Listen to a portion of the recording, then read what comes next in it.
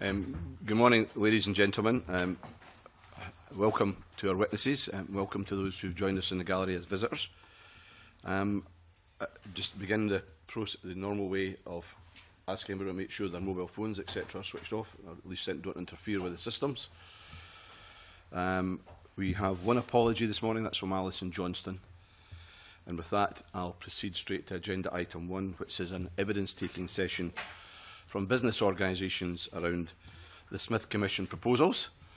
And I'd like to introduce you left to right, and hopefully I get this all right, Stuart Patrick, who's the Chief Executive from Glasgow Chamber of Commerce. We've got Alan Watt, who's the Chief Executive of the Civil Engineering Contractors Association. We have Ross Martin, who's the Chief Executive of the Scottish Council for Development and Industry. And we have David Watt, who is the Regional Director for the Institute of Directors. And welcome to you all this morning. We're very glad they're here. The focus may not be on this committee this morning, given the other things that are going on around draft clauses being published today, but we welcome you here. We think you're the most important visitors to Parliament. Summarise quickly the structure. We'll try to keep this as informal as we can, and obviously still have to do it through the chair. There are 4 witnesses, so if we can make our questions as concise as we can, and answers, obviously, in the same way, that would help. I think we'll start off by asking questions around taxation and borrowing, move into welfare issues, if there are any questions there, and deal with the other issues to sweep up any other important matters as we go through the process. That will give us a bit of structure around what we do this morning. And and I'll address the questions, and I think most members will do so. To all the panellists, if you feel you want to contribute, please indicate. There may be individual members of the committee who want to ask specific questions of specific individuals. We'll see how it goes. But I thought I would ask a very general question to begin with myself.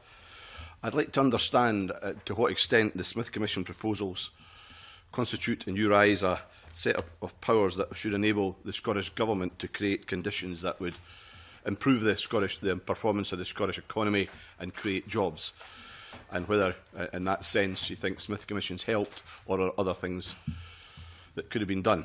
And I don't mind who kicks off. Ross looks like he's ready to go. Thanks very much, Convener. Morning, committee. It's just to get a bit of context as far as we're concerned, I think, and I think probably this will apply to everybody at this end of the table. If you look at the impact of any changes to particularly the tax system, and actually sitting in this building is as good a reminder as any of the attractiveness to some of asymmetry. But obviously asymmetry and its attractiveness is in the eye of the beholder, and the common concern, I think, would be that with additional levels and layers of complexity come additional levels and layers of cost. But there is a recognition, certainly from SCDI's point of view, and a long-standing recognition that the centralisation of the UK economy has been an issue for decades, and a rebalancing of that is a necessary part of the negotiation, and we certainly welcome a rebalancing of that, and we've been calling for a rebalancing of the system for ever since I was born, really. So in 1969, when I was still in short trousers, SCDI were looking at the impact of the centralisation of the economy and the impact of the centripetal pull to London, and in particular looking at the impact on the big cities and the effect that unbalancing of the economy was beginning to have, both in the private sector and in the public sector, and looking to see what can be put in place in order to rebalance the economy and give the nations and regions, as we would now call them, the opportunity to do exactly as you were suggesting, Convener. And that's to have a package of measures, a context, a set of powers, the ability to effect positive change in any part of the UK economy, do that in a way which obviously provides benefit to that part of the economy. From SCDI's perspective, then we would talk about having an economic benefit test to any proposals, any individual proposals, but making sure that things aren't seen in isolation and the package as a whole is seen collectively and together, and that there's some form of test. And the Chancellor yesterday, in his evidence to the Treasury Select Committee, went a stage further, I think, and it would be interesting to see exactly what he means by no detriment, and whether that places boundaries on the package and whether it moves from boundaries to control and control mechanisms. So it will be interesting to see what's said today and what follows on from that. But fundamentally, the UK economy is one of the most centralised in the world. There is a broad recognition that that needs to change, and we welcome the discussion and the ability to have that discussion in a sensible and open way. Okay. Stuart? Stuart Patrick from Glasgow Chamber of Commerce. Really 3 points, I think, just to throw in. Broad welcome from the membership that powers are being transferred in much the same way as Ross has described from SCDI, reinforcing the recognition that the balance of fundraising within both national parliaments within the UK and, for that matter, within cities within the UK has been too limited. We're constantly struck by the percentage of revenue raised either within Scotland or within the city regions being under 20% compared to an OECD average of over 50%. We do think that has implications for the productivity performance of the country. We therefore welcome the nod that there was in the Smith Commission towards further devolution of powers beyond the national parliament, because we think that it's important to recognise that UK cities on average tend to be underperforming in productivity terms compared to their competitors overseas, and we want to understand more about why that's happening. We think the transfer of revenue raising powers to local cities, local communities is part of that story.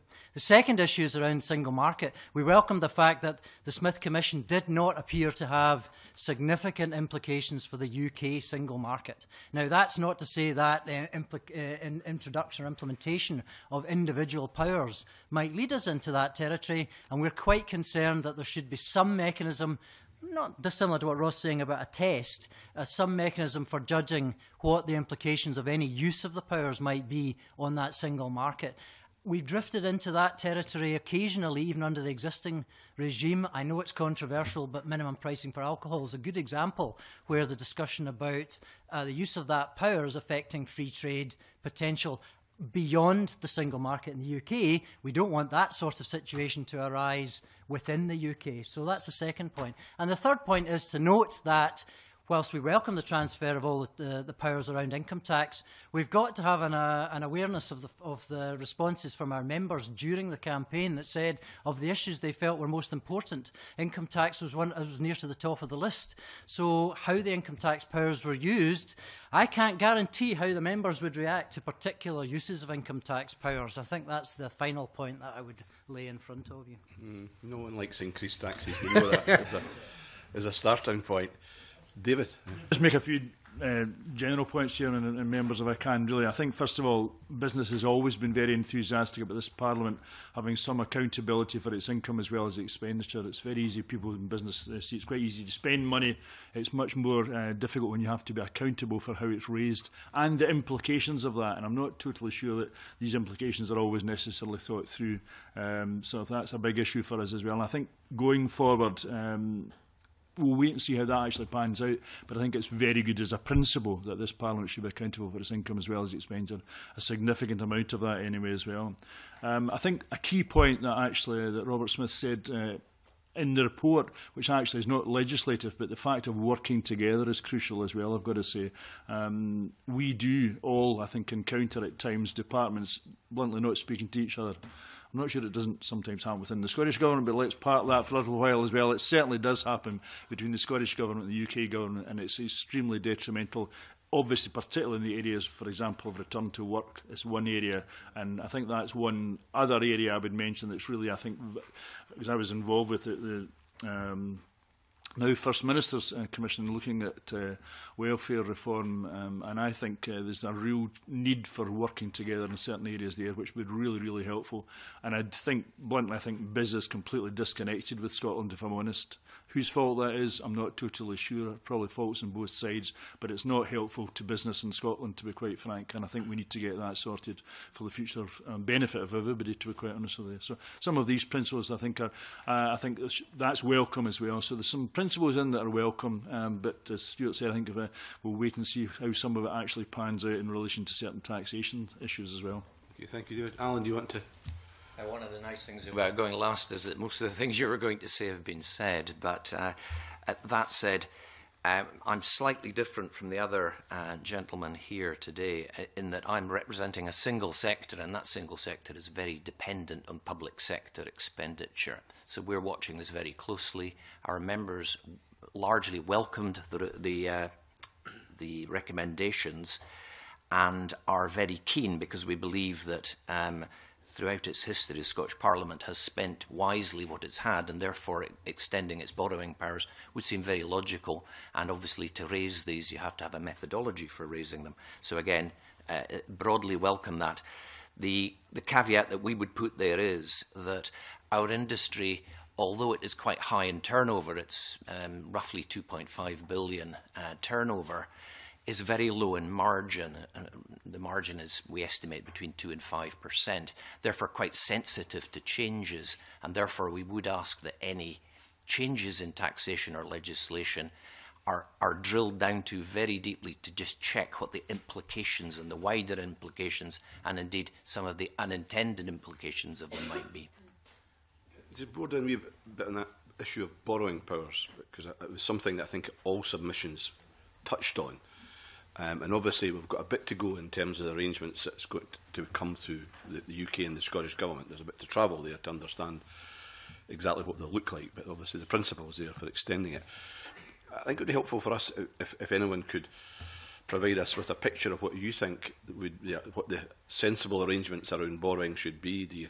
Is there a general amount of borrowing that you think Scotland should be able to borrow to? Should it be based on the prudential borrowing system effectively local authorities have?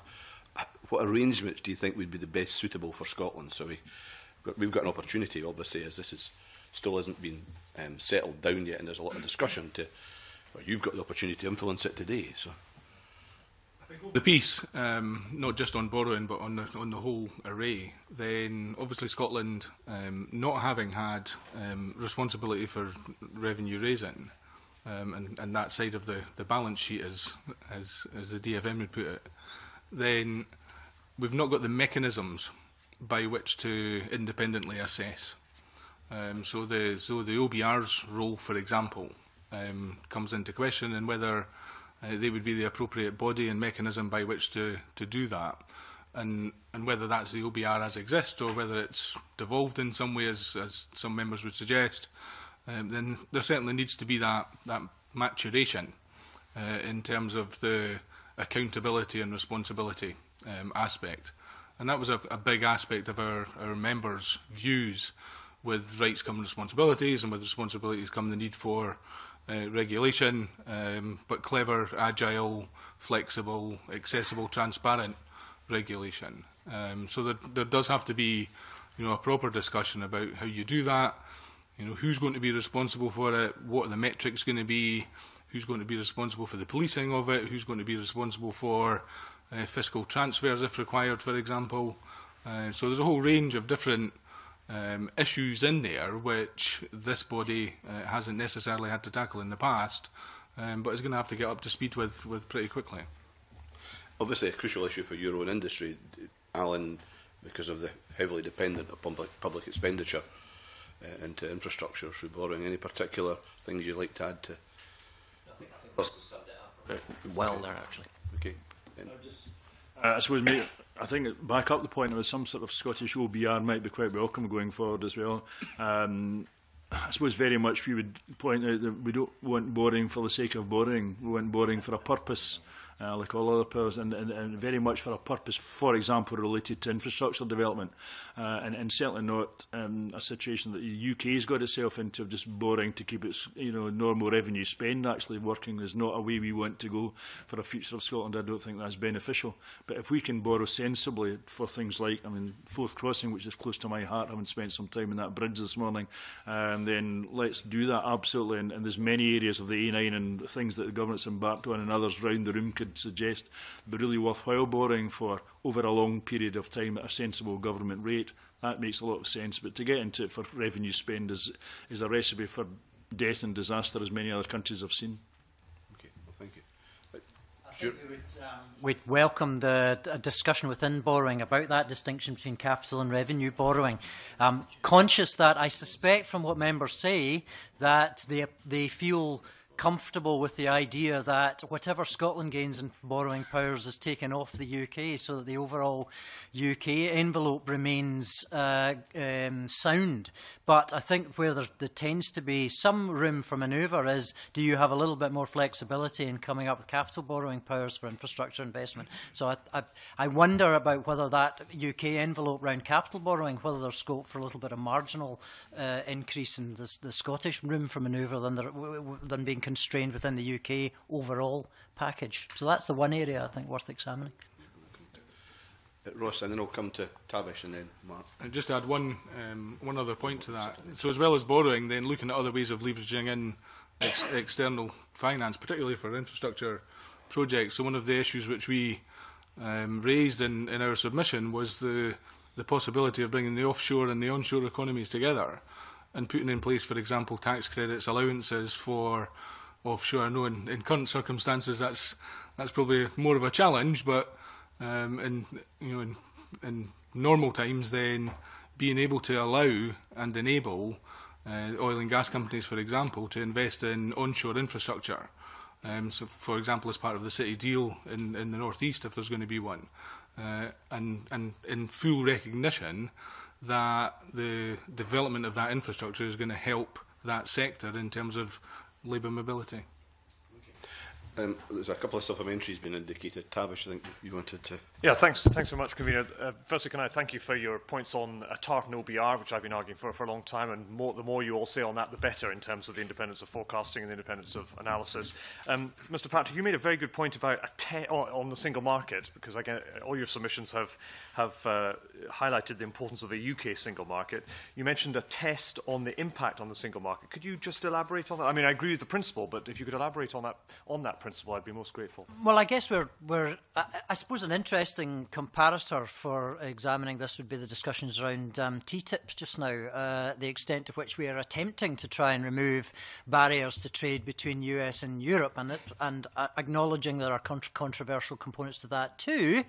We would say that business regulation is the largest part of the challenge in delivering TTIP. It's not necessarily direct tariffs. No one's suggesting within the UK that we start having financial tariffs, but we could over time find that consumer protection, environmental protection, health and safety in particular lead to regulatory decisions that affect products and their ability to enter markets. So it may end up that you have Scottish regulations that you by accident discover end up putting cost on products either accessing from other parts of the UK or more damagingly obviously to us in accessing other parts of the UK, because that's such a fundamental part of the trading arrangements of the single market. So quite often I think the regulation issues are more difficult to spot right up front. That's why we would suggest that there is a test or even some form of business advisory group to the Parliament that highlights to you well in advance where the implementation of a power or a particular act under a power might lead to a regulatory barrier between the different parts of the UK. Some mechanism that, in fairness, doesn't currently exist that gives business an opportunity to comment on these matters as they're first thought of in regulation or in draft statute. Exactly. Okay, thank you. Okay, Tavish? Yes, thank you. Mark? Sorry, Ross. I should make clear on the TART and OBR idea that we haven't gone as far as to call for that particular change, but we have made the point that the need for that level data is absolute, and so whatever mechanism is put in place, we do need to be able to get disaggregated data. I think Mark had a supplementary in that area as well, and then I'll come to, I think it's to Lewis.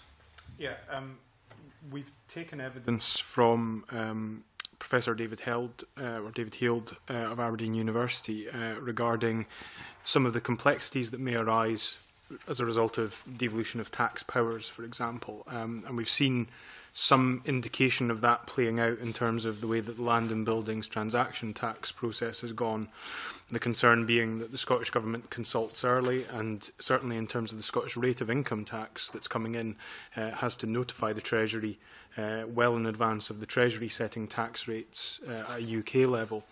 And the concern is that there could be gaming by the Treasury, particularly when it comes to assignation of VAT. The example used by Professor Heald is that when Scotland sets its income tax level, the UK could essentially reduce income tax but hike VAT, which would have an impact in the rest of the UK, but obviously because Scotland would be setting its own income tax rate and receiving an assignation of VAT, it would not have the flexibility in that regard. Is that a concern that you would have? And one of the points that's been raised at the Finance Committee, which I serve on, by the Law Society of Scotland, is that perhaps some form of financial fair play agreement or clause is required to ensure that these kind of scenarios don't arise. I'd be interested in your views on that. All I can say is I can publicly criticise the Treasury. No, that's no. That's the point I made earlier on, really genuinely, first and foremost, the department should be working together across the UK. As long as we're a united kingdom, we should be working together as United Kingdom. And I don't think a department, including the Treasury, is allowed to be willy-nilly either, not consult Scotland or ride roughshod over this Parliament and things. I mean, it just shouldn't be allowed to happen, to be honest. And if you have to lay that down in a statute, then perhaps you have to do that. Absolutely, it's complex, and it will be complex over the first few years in particular. And we, I suppose, at Sharp End will suffer from some of these complexities of Scottish rate of income taxes coming anyway and things like that. So all these challenges for business, and I suppose what we want is we don't want I was going to call it stupidity, that's maybe a bit impolite, but anybody being really difficult to make our life in the HR department or the accounts department of a business life even more difficult by being silly about VAT or taxation and not being open and helpful and consulting and setting levels as far in advance as possible to allow business to put the mechanism in place in order to collect the tax, which it does on behalf of this Parliament and others as well. And that's a real disenchantment the business has. We are tax collectors, first and foremost, for you guys, and we need to be cooperatively supported in that. And departments fighting each other just makes that even worse than it already is, and it's not very pleasant as it is. Ross. Although we're in uncharted waters as far as the reshaping of the UK is concerned, it's not uncharted in international terms. I mean, we have visitors, I don't know if they're here yet, from Canada. And clearly there are systems around the world where they strike that balance, and they operate on a set of principles with agreed metrics, and there's a recognition that has to be set clear at the outset, so that the latitude for mischief making or for gaming, as you would call it, Mark, then is reduced considerably.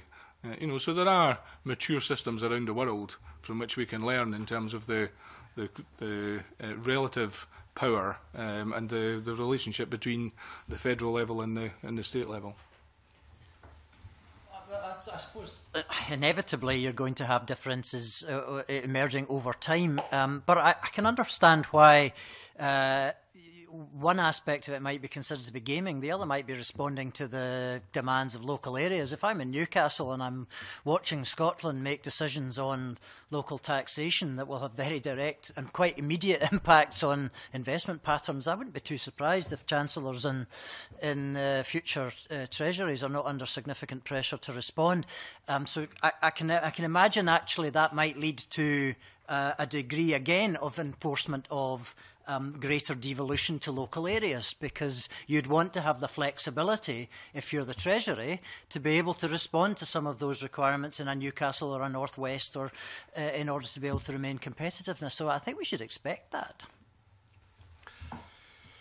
Okay. At this moment, just let me welcome formally our guests from the Canadian Parliament who did join us during the beginning of the session. So welcome to our deliberations and listening into what we're up to. Lewis. Thank you very much.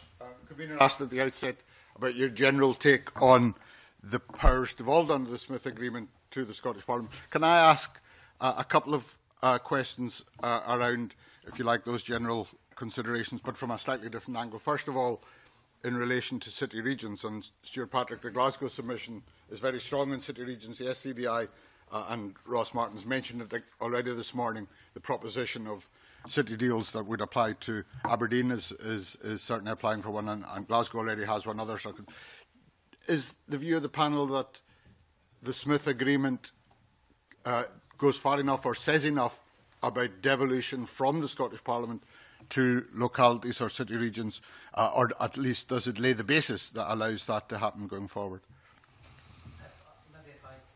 When you go, Stuart. I'd say the argument is that we were delighted to see that Lord Smith didn't nod towards it, but felt that it was understandable that he didn't go further because it was arguably not within his remit. But we would certainly welcome the fact that he's opened the door to that discussion.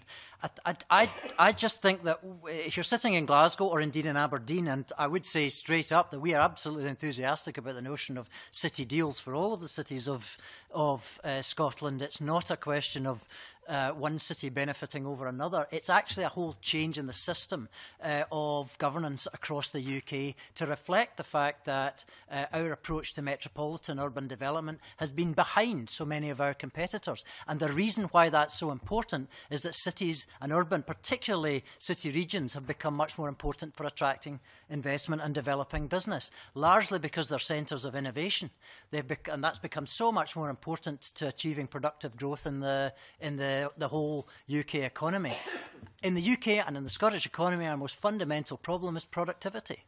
If our cities are well below average on productivity, London aside, which is a very unusual case, we've got a question to ask about why that's happening. And our view is that the balance of powers has been too skewed towards London, yes. Equally, there's a risk that we take the step towards transferring the powers to the Scottish level and ignore a lot of the trends that have been happening, not just around the rest of the world for decades, but actually happening over the last 5 years within England, to improve the powers and the flexibilities of our competing cities. And I can't deny that Manchester, although we're very friendly with Manchester and we enjoy the competition with Manchester, it does scare us a little as we watch the powers that Manchester is has accrued over the last 3 or 4 years. Their ability to invest in infrastructure, in skills and in innovation systems is potentially significantly greater than any Scottish city.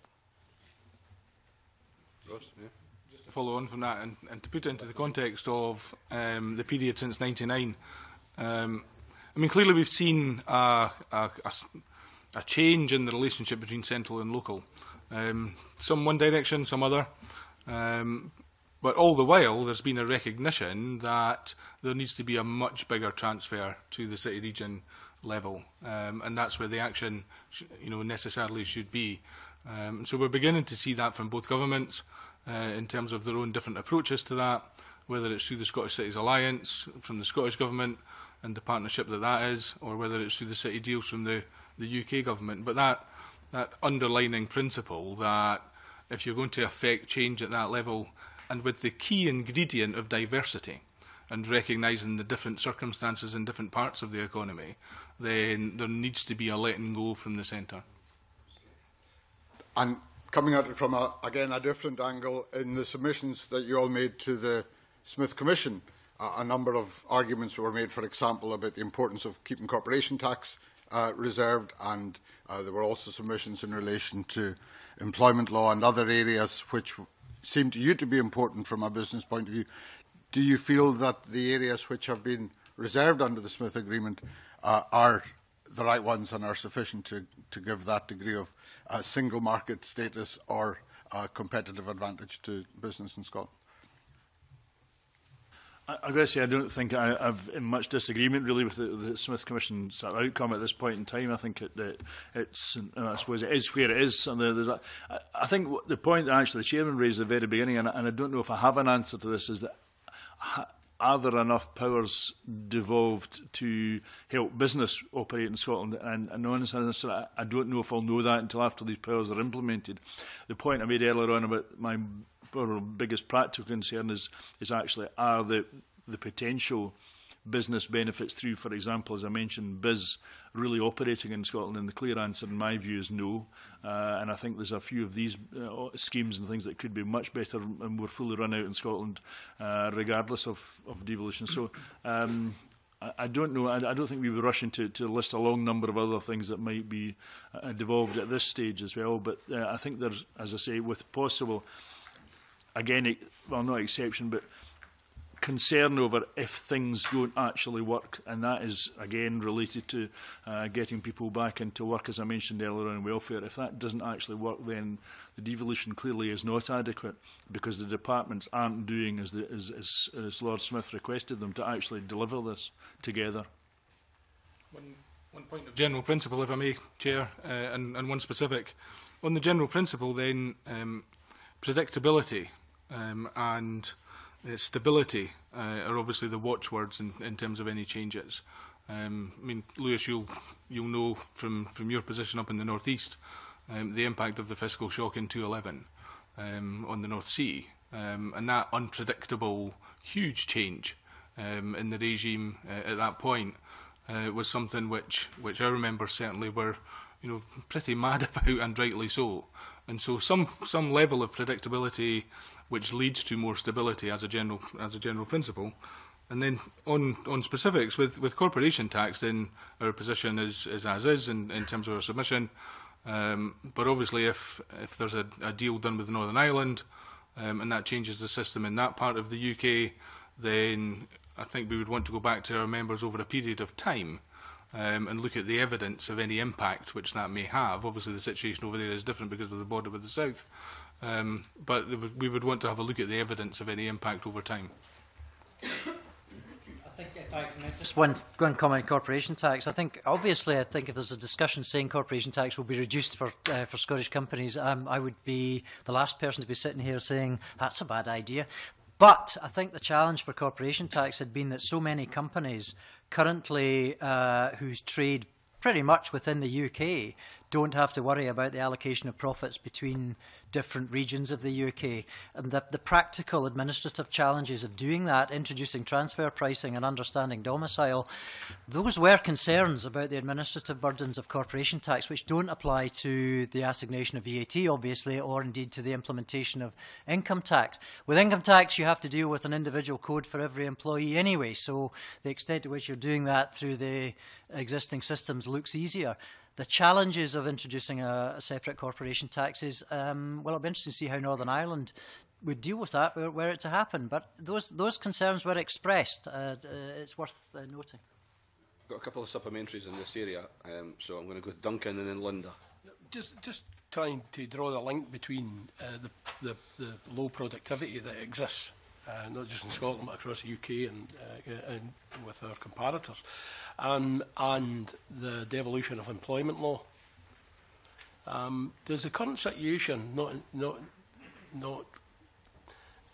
allow some employers and management to sweat labour rather than be innovative in terms of productivity? Does it actually, would it not be a tool if we had some aspects of employment law where we'd heard strong disappointment last week that it wasn't involved, that would challenge the management in Scotland to actually address the productivity levels rather than sweating the labour and low wages, temporary contracts, 0-hour contracts, etc., which is an easy route, but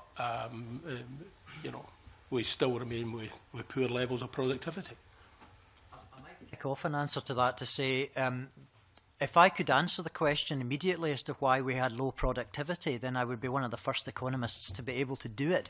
So to be able to say for sure that aspects of labour policy are the most important issue about UK productivity, I'm not convinced the evidence is there to prove that. Actually, when you look at international comparisons at a UK level, it tends to be around the indefinables.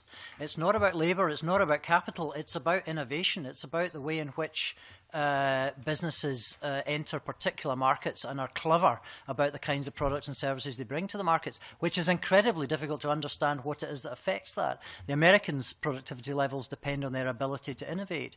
That's why we're interested in the extent to which things like centres of excellence through the likes of catapult centres, etc., that, and the extent to which business, government and academic worlds work together practically. We think that's probably got more of an impact, alongside some of the infrastructure issues that we've felt the UK as a whole is underinvested in for decades, that those are more likely to have an issue. We're actually not bad on skills. We're relatively competitive, and in Scotland we're not bad on skills. So I'm not absolutely sure I'm convinced that it's got a direct productivity issue. There may be all sorts of issues about fairness and distribution, but I'm not sure I can see the productivity link. Yeah, I might follow up on that. I will say I just don't recognise this sweating labour issue that you've got actually, and I'd like to see some evidence of that, but we'll come. That's probably, it's like you said, a different expression, if you like. I think there are reasons, as Stuart says, about productivity, and I think it was something we should be addressing and really fundamentally reviewing. I think the thing I can't get my head around is the fact we've got all our universities in the top quartile and research and development within business in the bottom quartile of OECD figures, and that just doesn't make any sense. These two things don't match as well. And I maybe should, well, no, I wouldn't want to start a debate in employment law, but maybe you could reflect that 0 hours contracts are actually to do with employment law. They're not actually breaking it as it currently is, and that's the problem. The laws are probably not helpful to actually employing people, which is part of the issue. Now, had that been devolved to Scotland, would it have been any different? I'm not totally sure it would. A lot of the implications for that are European, not even UK-wide as well. But maybe this is not the right place to go into a lengthy debate of employment law. But let me tell you that most of my members are spending every waking hour to keep their employees employed and working to the best they can and being as productive as they can. They're not trying to sweat them. They're not trying to sack them. They're not trying to get rid of them. They're trying to find them in many cases. The thing I would slightly disagree with Stuart in saying, I don't think we're fine as far as skills are concerned. I think we're still massively short in certain areas as well. Sort of thing, notably engineering sort of thing, so we've got some real challenges on that front as well. And the evidence, again, going back to the welfare comment, a welfare reform report, work that we did, without a doubt, the biggest single determining factor in whether a person was employed or not was their skill base, their skill level. And that's something we have to address as well, sort of thing. So there's some massive issues around about that in terms of productivity. And obviously we represent a really wide array of organisations through the private, the public and the social economy. And on balance, we came out in favour of maintaining the status quo in terms of employment law in that regard. But you have hit on an issue which our members are getting really, really interested in. We ran a session just last night with Rosanna Cunningham with her new Fair Work responsibility. It's the fastest selling oversubscribed session that we've had for a long time. There is clearly a mood out there in terms of that agenda, and whether you do that through changing the balance between Westminster and here, or whether you change that in terms of the partnership and the way of working and trying to sort out some of the issues which David was talking about, for example, between DWP and SDS and overlapping responsibilities. There is certainly an issue to be tackled, and there's a mood and a desire and a hunger to tackle that issue. Linda, and then Rob, I think you were interested particularly in research and development issues, which will pick up some of the themes that were beginning to emerge there. But Linda has had a supplementary. Yeah, I'm interested in recognition of employment skills, etc. One of the things that I was very keen for about the Smith Commission report was an overall cohesion. If you even break that down into the areas that directly affect your members, thinking particularly of things like Job Centre Plus, apprenticeship schemes, different incentives for employers to take people on and indeed promote skills. And business for an awful long time has been saying it's all very complicated. I think it's the SCDI submission that says that they would like an integration of everything to do with employment in relation to Job Centre Plus, for example. You'll have noticed that that hasn't happened, that it's very much an admin role that is proposed under the Smith Commission rather than having control. And I just wondered if you think that's been a missed opportunity in relation to your work. And I would also pull in skills, the inability that we have on immigration, for example.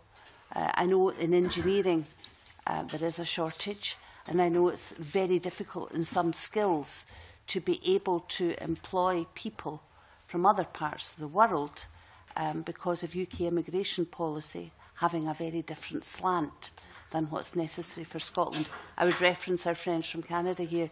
Canada has a system that has often been looked at with the provinces being able to attract the kind of skills they require.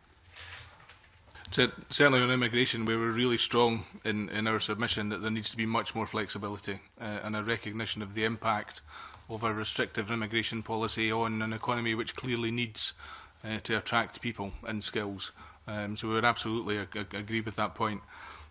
In terms of the overall cohesion point about provision of services, our view is very much that there is plenty scope within current settlement for better relationships and better working relationships and a better cohesiveness between organisations which currently have responsibility. And actually we just met yesterday with the new head of the DWP, the new head of Job Centre Plus in Scotland, to make that point again. And there certainly seems to be a willingness on both sides at officer level. Whether you guys at political level have got that same willingness or not, we've yet to see. And so it'll be interesting to see whether that new measure of cooperation and changing the nature of the relationship can move on a pace or two. Maybe just, if I may, just very much support the point on immigration. To be honest, if I was to identify one policy, UK policy, that is not fit for purpose in Scotland, immigration would be probably the top. Because it's just not working. And I know there's been work done. We've got somebody on that group. One of your colleagues is working on just now to look at that. For example, re-establishing the Fresh Talent initiative or doing something. We absolutely must do something about it. It's just crazy that we are turning young people away from our universities and colleges, and we're also turning away from our workforce when we desperately need them and they want to be here. I mean, why are we doing this? We have a policy that's based for the southeast of England and just doesn't fit this country, because our population, like it or not, is basically static. Okay, it's gone up 200,000, but that's not a lot, and the number of years it's taken to do, and we have some real challenge here. Something has to be done about that, without a doubt. So I think that's it. And I mean, I think, bluntly, even if these organisations could set themselves in the one building on the high street, so as that the individual who needs these services could go to the one building and get all the services, then that would be a step in the right direction, even if they weren't both run by the same government. The customer doesn't care. The customer wants the help. And I think we really need to work together, as Ross suggested. I just want to reinforce, I think, what the others are saying, just speaking again as a single sector, but in the engineering sector to which you alluded, Linda. We have a chronic shortage of skills at the moment, which could be in some way addressed by immigrants, and the backdrop is just not there for it. The mechanics are not there to do it at the moment, and that would help immensely. I also want to support the cohesion argument. It is a miasma to an employer who's actually got other things to do. The people that I represent actually want to build things, not try and navigate through tricky bureaucratic landscapes in employment and the like. So anything that can be done, obviously, to aid that journey is welcome. Touching on apprenticeships, I think that there is definitely a mood swing within Scotland, and I think it's probably post-Wood, where we are now beginning to see far more cohesion between schools, further higher education and employers, and that is actually now beginning to hit the park, as we would say, in our sector. And that is in employment, that is the same cohesion we would look for that is now beginning to come through the education and skills base, but also in employment. Maybe just add a couple of points. First of all, just to pick up on David's disagreement with me, I think I misphrased myself there, and I'm not saying there aren't skill shortages. I'm saying I'm not sure it's clear that skills have been the main reason why we've been unproductive, but because there clearly are skill shortages in engineering, and that's something that we've been quite vocal about in Glasgow, because engineering is such an important part of the economy there. But I think on the points around immigration, I think if we could be quite specific about the importance of, for example, postgraduates being able to stay within Scotland for a period of time after their graduation, that would be an area, if there are movements that could be achieved there, that would make a difference to some of the discussion we're having about the integration of business and research and development in universities, and also the impact on the startup rate in the country. I constantly get asked by students in postgraduate courses from overseas, what can I do to help them to stay here because they want to start a business? It's a pretty regular request. So that is an area where more could be done. I think in the coordination issue, I'm certainly conscious that one or two of my members are interested at the extent to which the work programme transfer will genuinely have flexibility.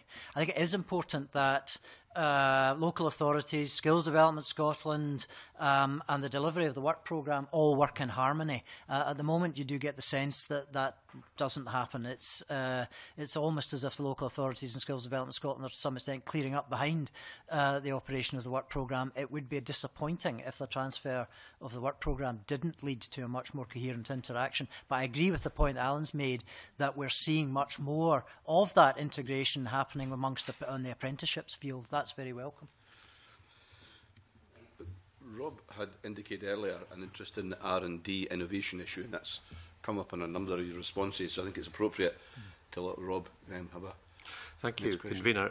Being productive is the words that Stuart Patrick just used there, and SICA said in their submission that we would welcome the exploration of further powers which could allow for additional incentives to support and stimulate business research and development. The IOD talked about R&D tax credits. SCDI talked about additional tax incentives. Do you think that Smith has clarified that and that it's likely to be able to be delivered? Probably not.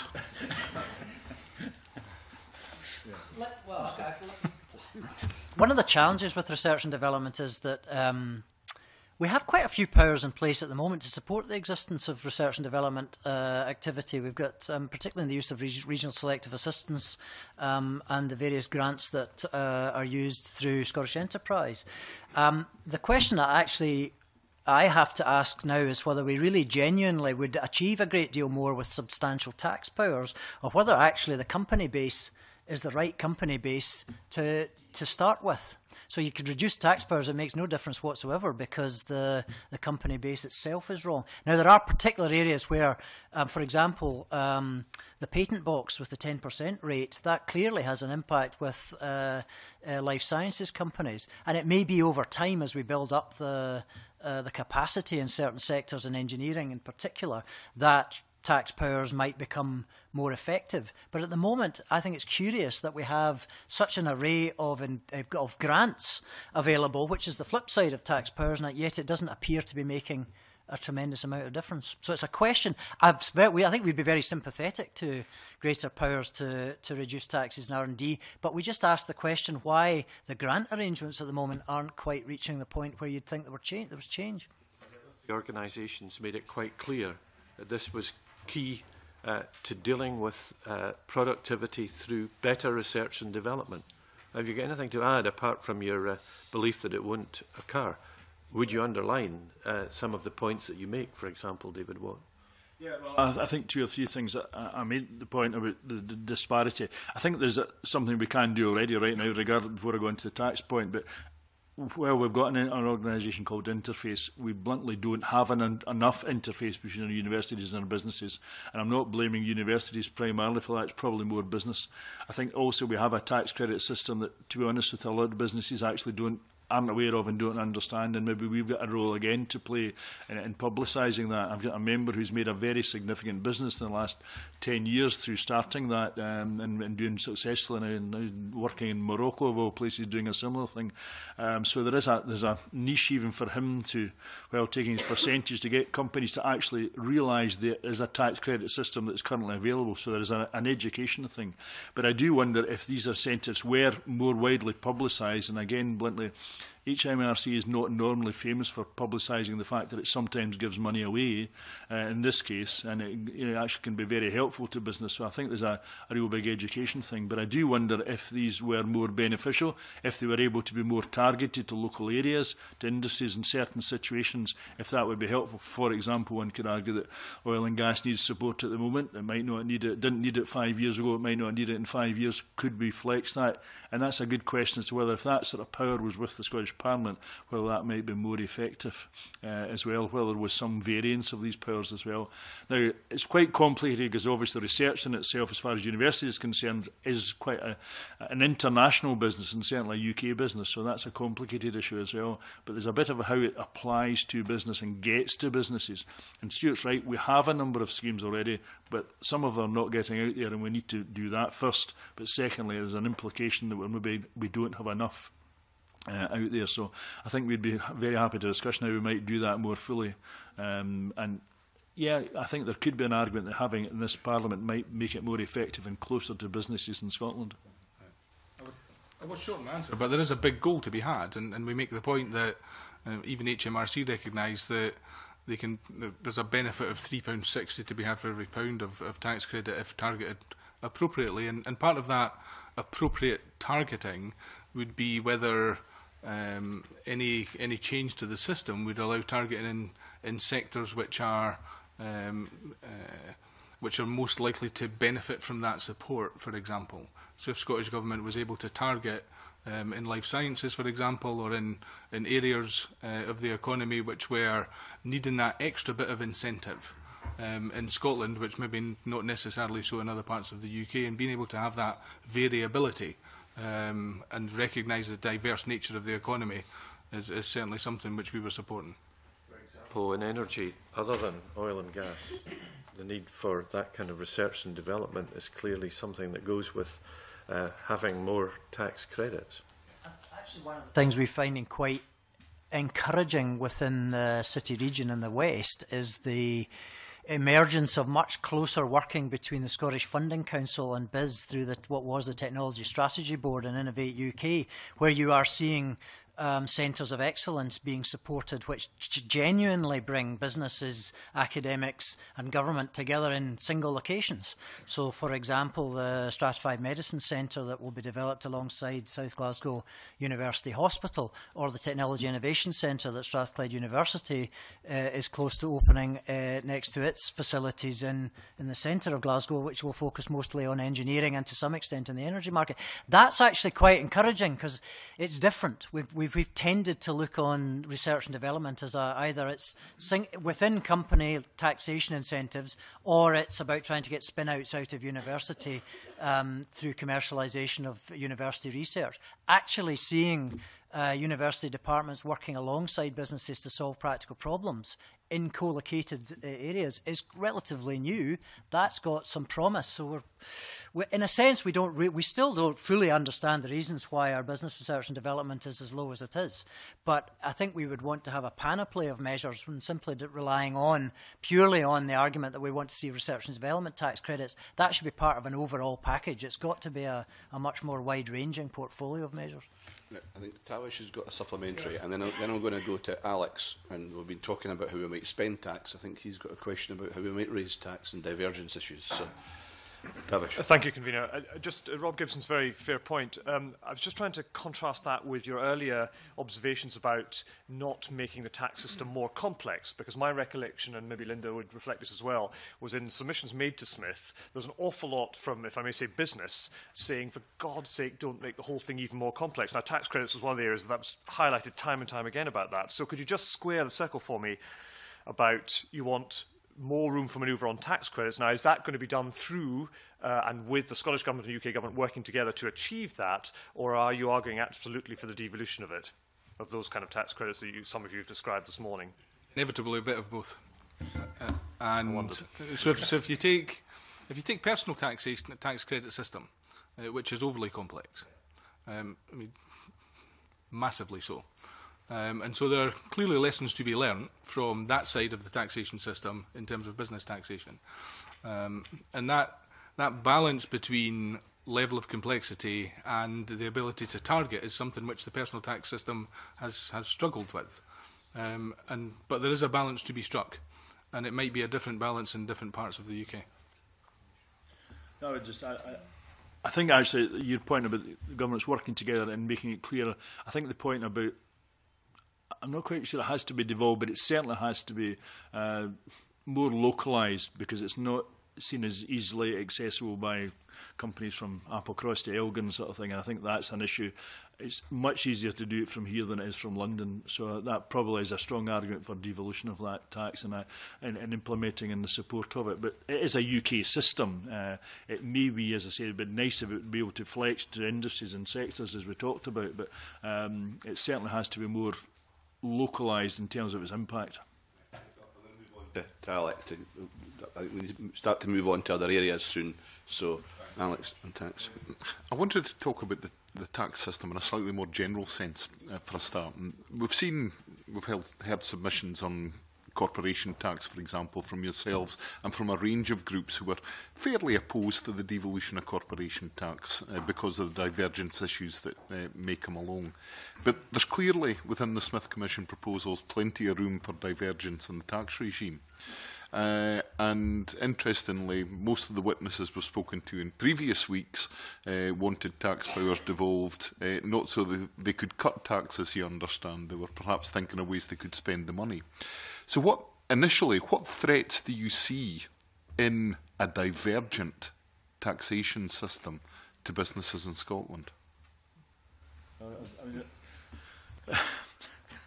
As one who sat through the early days of the Scottish income tax that's coming along, so the income tax rate, and the defining of a Scottish taxpayer with 10 Treasury officials on the other end of a video camera and about 5 of us, mostly actuaries, sitting in an office in the bowels of Melville Street recently, I can tell you it's pretty painful as it is. So if that's an example of how long it's going to take to do other things, then we'll get some challenges in terms of just the administration of it and the defining of it in terms of income tax. But yeah, I mean, your point is, you've hinted at very least, is that we have a real concern that because this Parliament gets tax powers, it'll think, great, we can raise them without, and the point we all made earlier on is thinking, what are the implications of such decisions?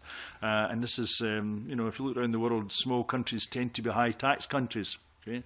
If we are a high tax country, I can honestly tell you, and it's not a threat, it's a real reality. We'll have a significant number of our members who will just run across the border if we become a high tax, individual tax rate economy. It's not a place that people are rushing to be working in, sort of thing.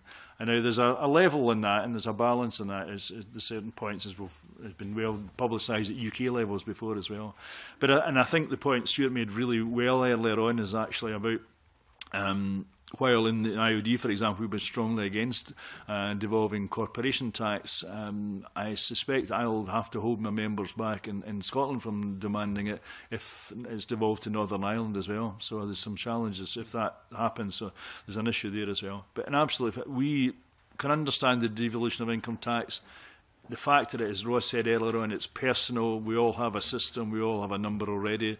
You will have an S at the end of it because you're in Scotland, sort of thing, is relatively straightforward. That in itself will take some time.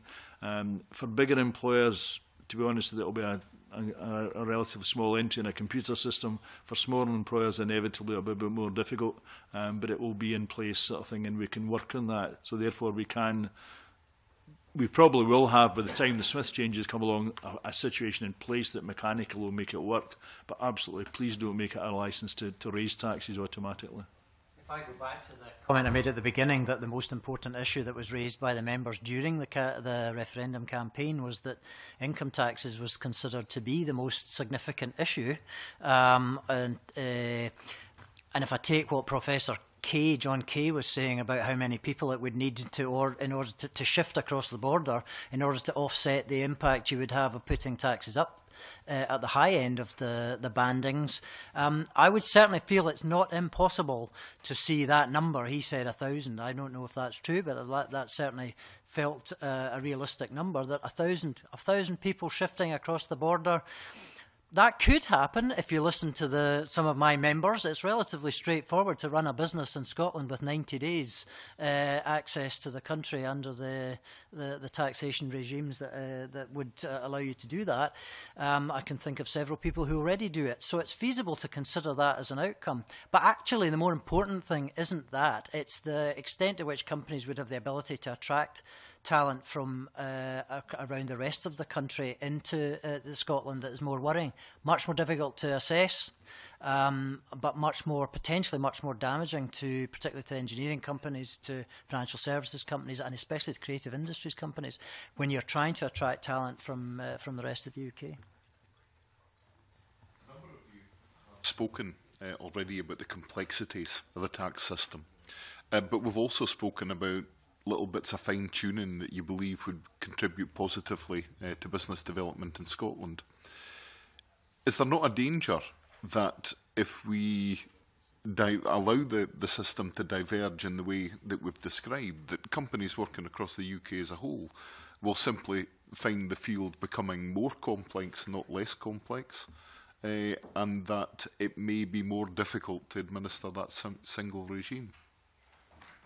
If we come back to the guiding principles of transparency, predictability and the desire for stability, and certainly the strong message from our members on that was, as long as you've got those characteristics of the system, then changing aspects of it as you go can be dealt with, as long as there are no shocks being brought in, and you're not imposing a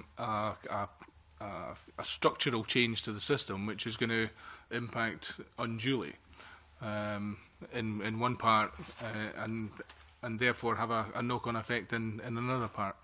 And so having that predictability, if you like, and that drive for stability is clearly the overall riding concern. And having changes to individual taxes or allowances or credits is something. It's just the meat and drink of systems, and certainly companies and organisations are used to dealing with that, both in a national sense and in many of our members' view, because they operate in regimes across the world, different fiscal regimes across the world, whether it's a federal scheme or whatever.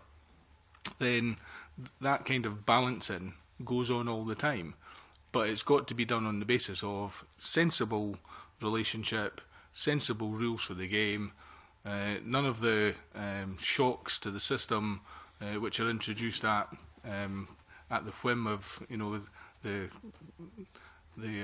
incumbent administration at any level, and that there's an agreement that the overriding aim, and let's face it, the central policy purpose of both governments, publicly stated, is the growth and stability of the economy. So there should be the ability to come together and create those conditions for predictability and that level of reassurance.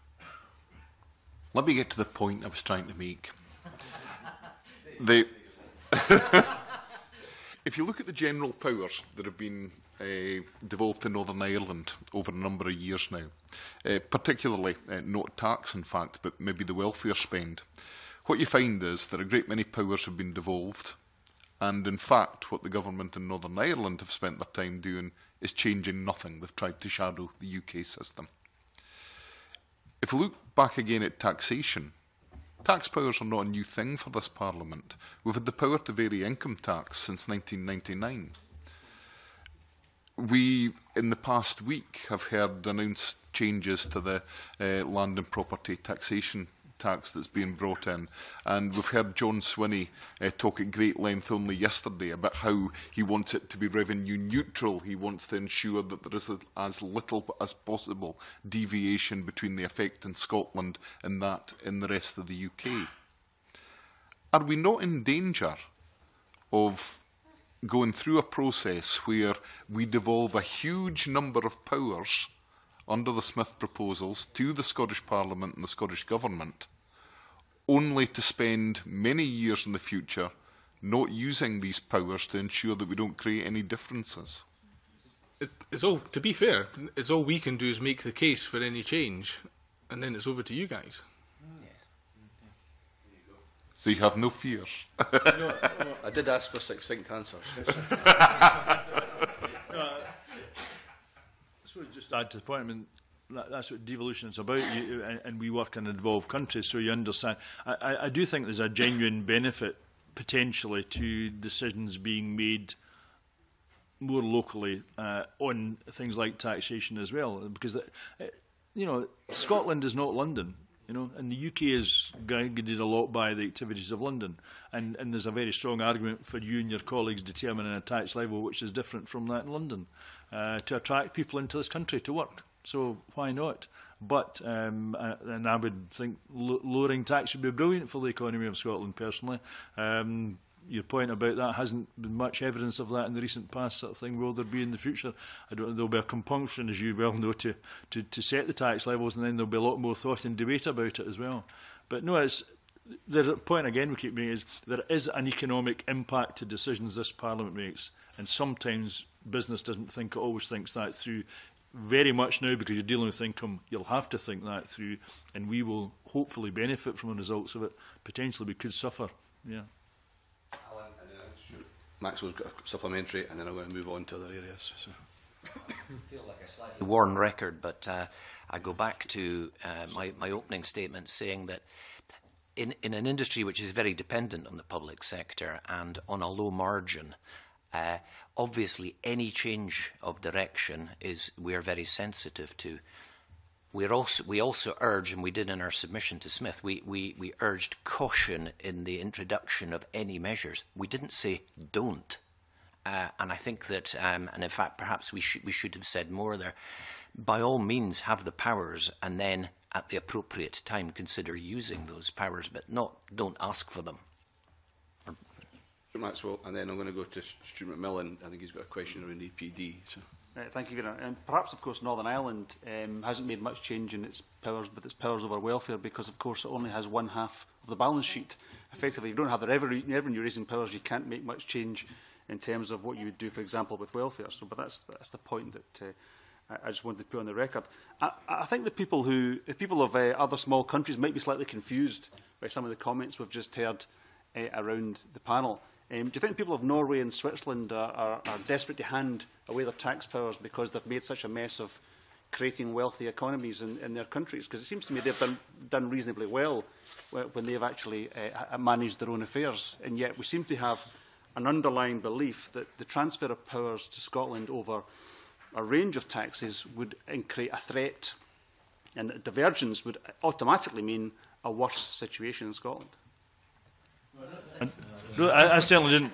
That doesn't reflect what I said at all. No, at the end you didn't, Mr. Watson. No, nor do I feel that. I mean, I think Scotland can be fantastically successful. The political system, regardless, business will thrive and survive and go on with that sort of thing. But what I'm saying is a high tax economy, if you've got a lower tax economy, 100 miles away, is slightly different from Norway and Denmark and Sweden. And if we could all interested. Some of these countries share borders, but they also share pretty high taxation levels. And I mean, I've just had a very long conversation and diatribe from one of my members, in fact, whose wife is Finnish, who spends a lot of time in Finland. And just to cheer you up, he voted no very strongly because he says, I don't want to live in a small high-tax economy. And all of these are small high-tax economies. Now, whether I share, and that's not the view of the idea, necessarily my view, but there are some potential ramifications of being a small number of people, sort of thing. So anyway, but let's park that. That's the past What I want to argument. ask about, though, is, because the question that Mr Johnson asked was about the threats. I want to ask about the opportunities that such a thing would bring. devolution of tax. I highlighted the key opportunity is exactly what I highlighted. The key opportunity is bringing it closer to businesses locally and having the chance for you as a parliament to make decisions locally that help the people of Scotland in taxation. But raising taxation is not necessarily going to make business you very popular with business, or indeed help the economy, or indeed the people of Scotland. But you would accept it, because we heard a lot of across the panel about people fleeing across the border. We had some of that nonsense during the referendum campaign. The parties that supported a yes vote were very clear, certainly we were very clear, that what we wanted to do was create an economy that actually was good for business, that would grow the economy, that would create more wealth and opportunities, and that would be shared by the people of Scotland. That was the argument that we were making. Now, effectively, I wonder if the taxation powers and a basket of taxation powers, not just income tax, but a basket of taxation powers are devolved, do you think a Scottish Government would not use that opportunity to invest in the very areas to actually create the wealth and the opportunities for the companies that you represent? It's difficult to tell, I have to say. From some of the early discussions about income tax, most of the focus has been on the 50p tax rate. That doesn't give us a sense that you are going to use a basket of powers to assist the growth of the economy. But it comes as no surprise if we sit here rather edgily at the notion of, well, what would that basket of powers be used to do?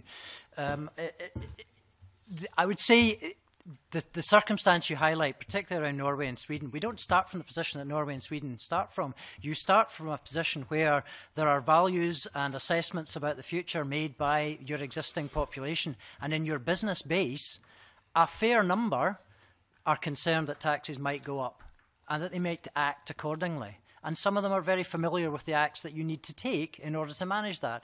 And in doing that within the UK is dead easy. You can run a FTSE 100 company from Buckinghamshire that's based in Glasgow. You can do that quite easily. And so many of the folks that you might increase their taxes might choose to do so. But actually, as I said, the point isn't that a number of folks would make that decision. It's the impact it has on our ability to attract talent in from the rest of the UK. We absolutely depend on that.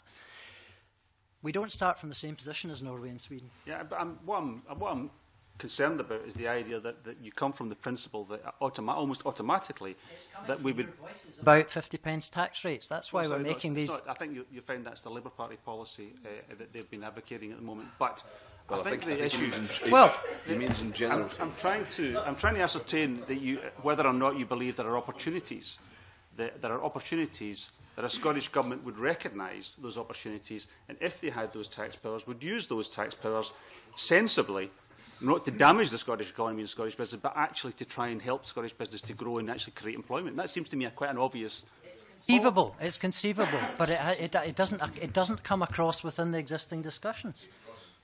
Just to follow on from Stuart, and differentiating between what could be the case if the result had gone differently in September and what's the case at the moment. We're talking post referendum, and the Smith Commission is obviously a result of that, and so it's within the context of Scotland still being part of the UK, and so our submissions were all on that basis, and the discussion with our membership was all on that basis.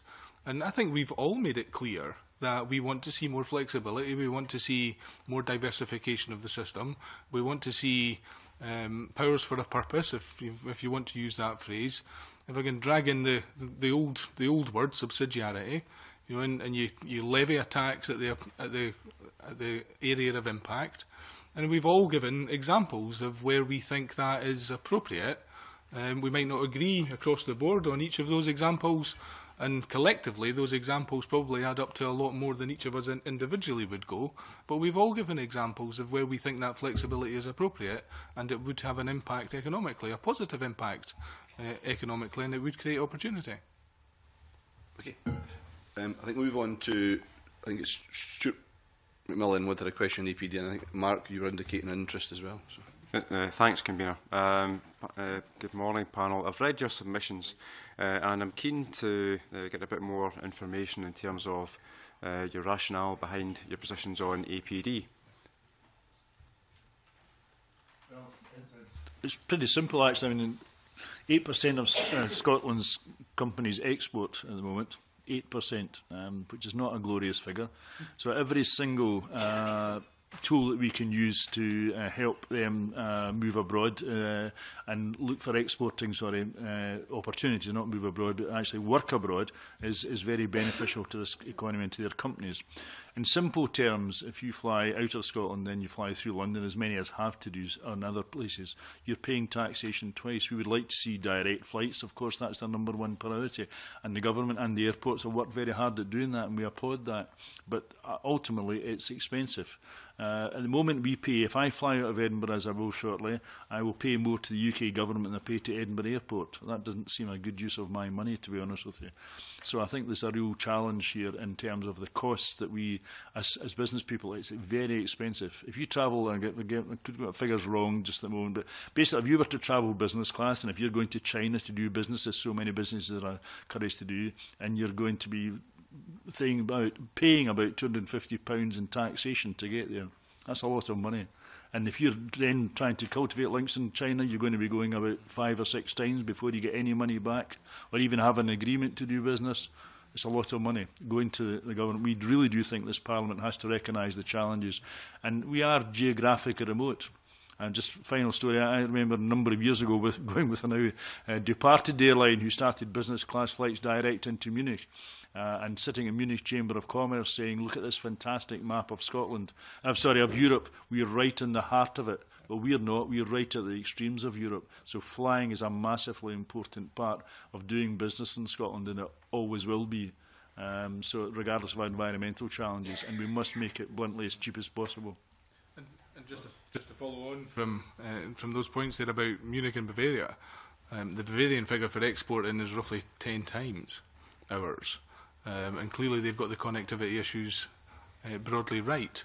Air passenger duty is probably the tax with the least evidential basis for its introduction, and it's the tax which has probably been increased most in its short life. So since its introduction in 2007, and on short-haul flights it's been increased by up to 160%, and on long-haul flights between 260 and 360%. It's an enormous increase. And so, when people talk about the low marginal cost of APD, then, as David said, in terms of personal business travel, it is a huge cost and a massive barrier to people getting out and selling around the world. So we're very clear on APD and the need for its reduction and eventual removal.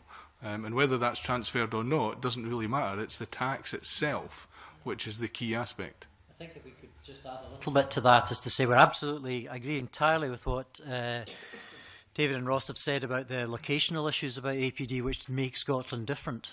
We do have to depend more on air travel and hubbing than if you were flying out of even Manchester. But actually, another aspect of this is the extent to which it makes it difficult to attract airlines to invest in the routes from Scotland, because it has an impact on the rate of return which they will assess in making a decision to set up a direct flight. David was absolutely right that the most important thing for us is to get as many direct flights as possible, but we know full well that that's difficult, because we tend to be quite low down the list of priorities for international airlines who are currently expanding all their activities into developing markets. We want to get a Chinese airline into the UK. APD is just another aspect of the rate of return that they're calculating. We heard yesterday in the Parliament there were two. The issue of APD came up twice. Once in questions to the Transport Minister. My colleague Willie Coffey asked a question regarding Prestwick and how it would actually help the ayrshire economy. But in the morning time, in the Finance Committee, the issue of APD came up, and comments from the CBI stated that the APD shouldn't be devolved. Now, with the comments that the panellists have just mentioned, surely the CBI are out of touch with actually with the economic situation here. Go for it, Ross.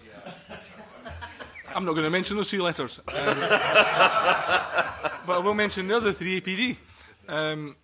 APD, there is a recognition across the whole of the economy and everybody who interacts with the transport system that the impact of APD in Scotland is disproportionate.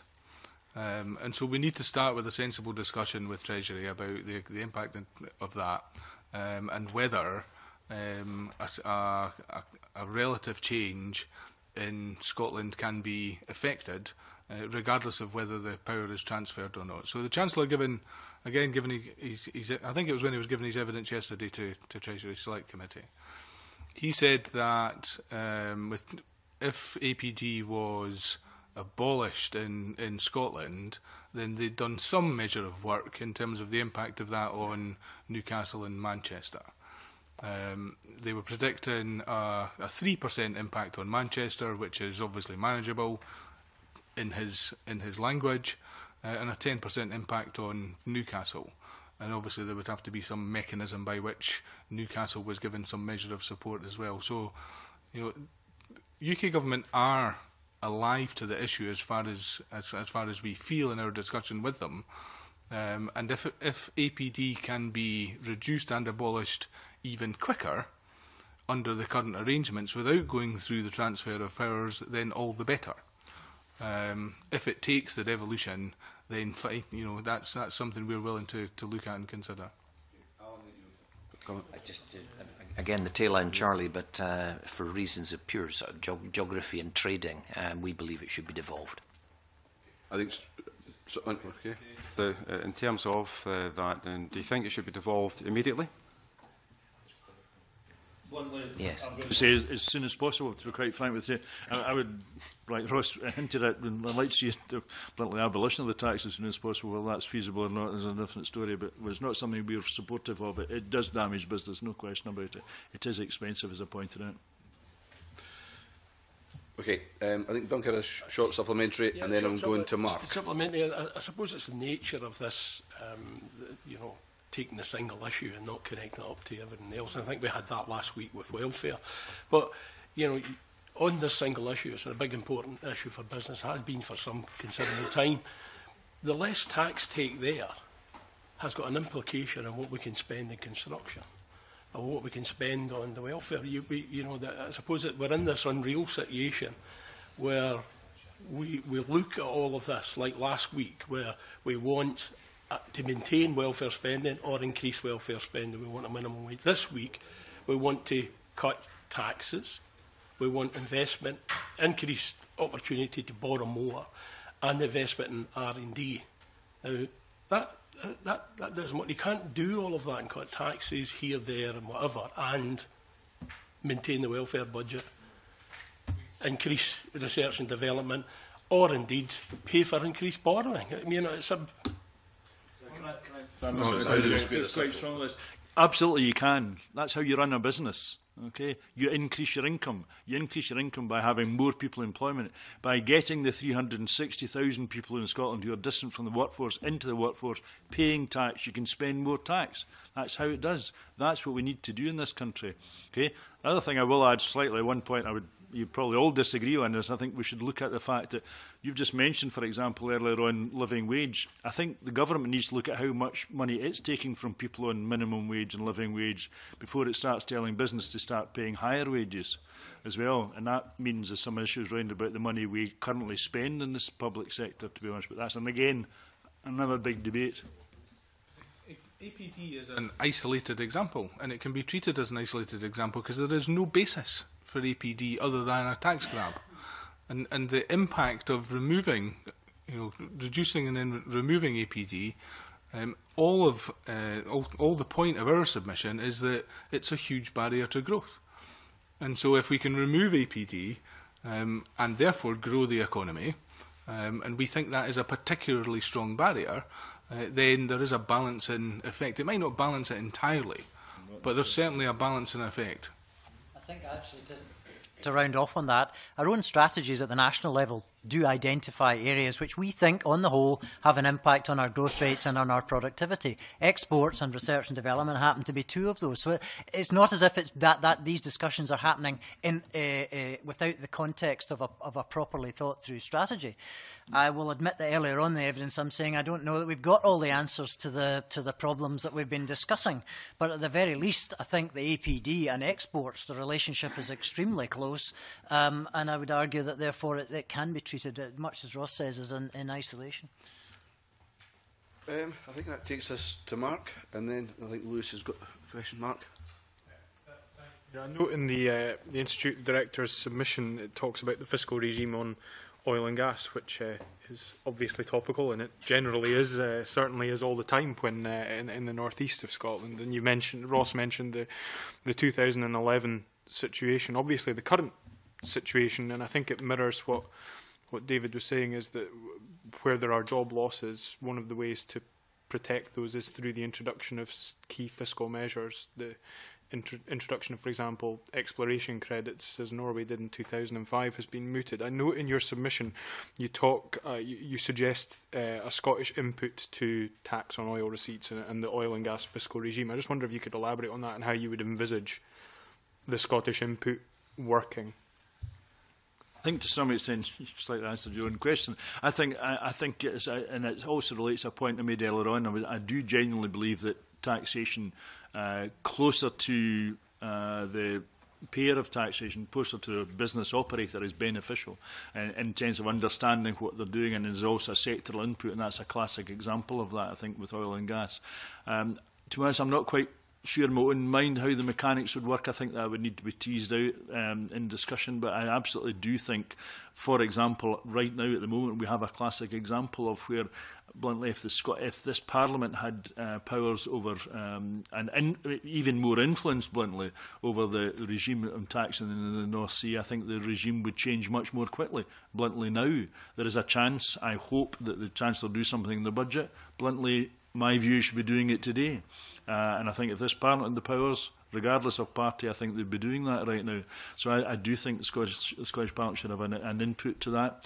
Whether it goes as far as actually having it devolved, I think it should, personally, because I think, again, it's a very specific area. It's hard to think of another area, because even renewables, for example, where we've got predominance, is still a UK very strongly based organisation. Oil and gas, or industry, oil and gas is very much Scotland's baby, if you like, sort of thing, and has to look after it and nurture it, and should have a very real input to that. And as I say, at the moment, it's a classic example of that. So I would be in favour, bluntly, of Scotland having that sort of taxation powers. The ones that you've suggested, for example, that have been flexed in other countries, would be well residing in this Parliament. I think they'd be quite well handled for that particular industry. Whether it's a model that could be followed in other places, I'm not totally sure, or other industries, I'm not totally sure.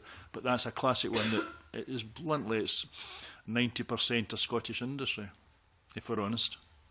And where that power isn't transferred, where it's retained, then there is a need for Scottish Government to have input into some of those discussions. So, for example, on decommissioning and the decommissioning relief deeds, there's no mechanism at the moment for Scottish Government to have an input into those to that discussion, and there certainly needs to be. I think we're going to continue this conversation for just a little while, because I've seen a few folk put up for supplementaries. Mark, anything else? Lewis, and then I'll move to others. Lewis was indicated first, and I'll come to you. Yeah. My question was slightly stepping back a little from the oil and gas thing, although very important though that is. So perhaps. Can I come back? Perhaps. Yeah. I think that both Alec and Tavish were specifically in this area. We both put our hands up at the same time, I think. It was on the issue of the devolution of the oil and gas tax regime. Now, the reason why that hasn't been proposed is that if you look back historically, the volatility and the potential tax take in that is enormous. And twice in the last 6 years, we've seen the oil price drop from the 130, 140 in some cases, right down to $35, I think, 6 years ago. And we're currently hovering at just under the $50. So that enormous volatility must, if that was to be devolved, must have surely a parallel borrowing power that has the same scope to cover that volatility. If we were going to devolve the tax powers over the North Sea, or tax on the North Sea, how much borrowing power do you think would need to give us continuity? Well, I'm going to say, it's an embarrassing position I find myself being a spokesman for the SNP here. I'm going to say that if I was in business and I had a lot of money coming from oil and gas, I wouldn't have spent it all at the same time as it came in. I might have been protecting the country against the volatility sort of thing, as well as other countries have done. So I think, and that is not, happens to be a party policy. It's not made as a party point, it's made as a business point about how we actually spend money in government in this country, and just assume that oil and gas will constantly be bringing us in money when clearly it won't be. Now, you're saying that because of the size of the UK we can accommodate that. Well, we'll find out how that goes when the Chancellor deals with it over the next year and 18 months, that fall in tax rate that he'll have as well. But I think the point that Ross made is if, and the point is valid about the income, about the outcome of these volatility changes. But my point is that, again, the government should be reacting more quickly to these volatility changes and doing something. And it does seem that at Westminster, bluntly, it's not been reactive enough. While it might be taking the pain, it's not actually doing the things it has to do. And I think going back to, and very much know the situation in 2011, the industry wasn't horrified that it was taxed. It was just horrified it wasn't told about it. Because if we go back to the previous time it was taxed heavily by Gordon Brown, the then Chancellor, bluntly, he told them he was going to do it. And they had a best part of a year to prepare for it. The last time they were horrified it didn't happen. Now they're horrified because there's no really working with them to actually get over this, they think, relatively short term, although BP now say 3 years, problem. So I think that's where there's no working with anybody at the moment. That's the problem that's actually going on. So yeah, it might be, and that would be your argument for not devolving the impact would be massive in a Scottish budget, absolutely. I'm not saying necessarily that all the tax income should be devolved, but certainly the input and the consideration of the taxation level should involve this Parliament, because this Parliament is very closely engaged with oil and gas. We would certainly agree with the point about spending the income more wisely and what's happened in the past. And that's emphasised by our suggestion in terms of tax relief credits, in terms of being able to support cash into infrastructure projects, for example. And if that had happened in the past, then, for example, Aberdeen would have had a mass transit system linking up the key economic areas of the city centre, the airport, the university and the port. And hopefully that can be put in place at some point in the future. But we're not arguing for the devolution of the fiscal regime. And if you take the point which the press had a bit of fun with, the points which the Governor of the Bank of England was making earlier this week, then that aspect of the balance in terms of the UK economy and its ability to withstand that shock is a point obviously well made. And there are aspects of that discussion which you clearly point out, Alex, which our members would agree with. Yeah, just two questions on the evidence that you've given. Firstly, to Ross Martin, the Smith Commission has a lot on intergovernmental relationships, so your point about decommissioning, I hope you might accept, would be potentially moved forward by the strength of the work that I can say without fear or favour, both John Swinney and Michael Moore did on putting that into Smith. So there's some very solid stuff there in terms of your point on decommissioning and how the Scottish interest would be taken into account there. And secondly, can I just ask David Watt? I mean, when I met BP's North Sea manager on Boss on Tuesday in Aberdeen, he said it's not just the tax regime. I absolutely agree with Mark on this. It's not just the tax regime. It's also the supplier costs and the internal company cost structure, which is the three legs to the stool of what needs to happen in the North Sea right now to make sure we're a competitive industry in the future. And I hope you might just accept that the tax regime is absolutely fundamental. I agree completely on what you said, but there's two other legs to that stool which need to come ahead too. And maybe just to make a point, it's always something I have to do is represent the Institute of Directors. We are not an organisation that supports outrageously high wage levels at any point for company directors or anybody else. And the fact that our wage levels apparently are about a third above Norway's at the moment is not a healthy situation. And I think many people saw that coming. I don't think it's necessarily always had good impacts for somebody whose son had to move out of Aberdeen because he couldn't afford to buy a house, sort of thing. I know very well what the impacts had for a lot of people.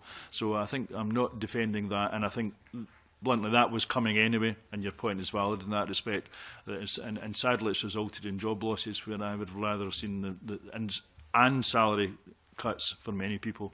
Maybe if that had happened more thoughtfully as these wage levels develop, we might not be in this situation quite so much. Point is that the cost is a big issue as well.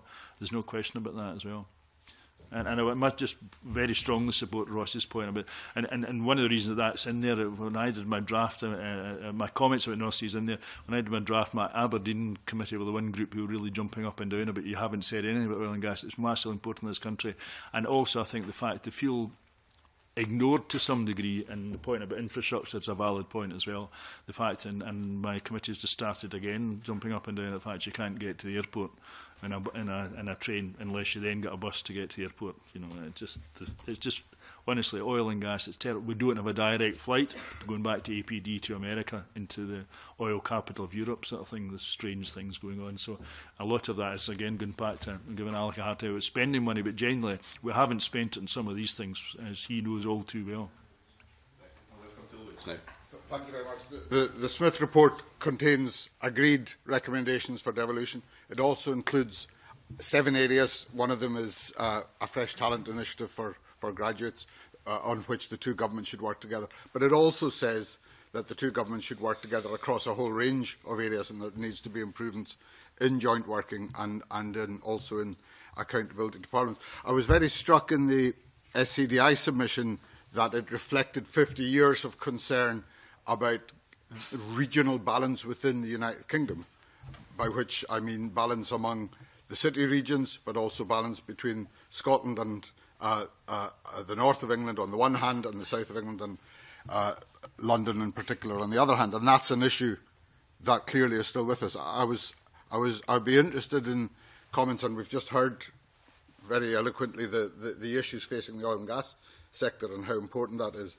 I'd be very interested in the views of the panel about what can be done now in the context of the Smith Agreement by joint working across the UK to address that regional imbalance. Joint working, better working with the North of England is something that's been mentioned in 1 or 2 of the submissions. The strategic corridor from Aberdeen to Newcastle, again, critical to many economic activities within the northern half of this island. What more can be done between governments and between central and local government to strengthen those economic links and strengthen that rebalancing, if you like, of the UK economy? When our membership looks in on Scottish Parliament and government, and UK Parliament and government, and looks at the relationship between them, we see instances such as the Scottish Select Committee, which could be meeting here and being more accessible. We see the Prime Minister today in Edinburgh, not in this building. Oh, sorry? He will be, yeah, yes. but not making his announcement. We see a lack of cooperation and a lack of maturity about the relationship between the two governments and the two parliaments. And looking in from outside, that just looks weird. And so there was a big issue about the symbolism of that and what kind of message that sends in terms of the willingness of both governments and both parliaments to work together. So there's a symbolic issue first and foremost. And then there's the practical, the day-to-day aspect. And whether we are in the territory of undoing 50 years, or in Sir Richard Leese's words, the leader of Manchester, undoing 100 years of centralisation. If we're in that game of decentralising, and whether the decentralisation stops here or goes further out to the city regions, if we're into that game, then fantastic. And our membership would support that, where the impact of that is measured, where the impact of that is recognised, and where there's an evidence base to move in that direction, but not decentralisation for decentralisation's sake. A couple of thoughts on this. First of all, just in the context of the centralisation issue, yes, we're over-centralised, but equally we're having to deal with over-centralisation to the global city of the world. And London is an unusual city now. It's not a question of talking about Germany or Italy or France. This is a very strange set of circumstances we have to deal with.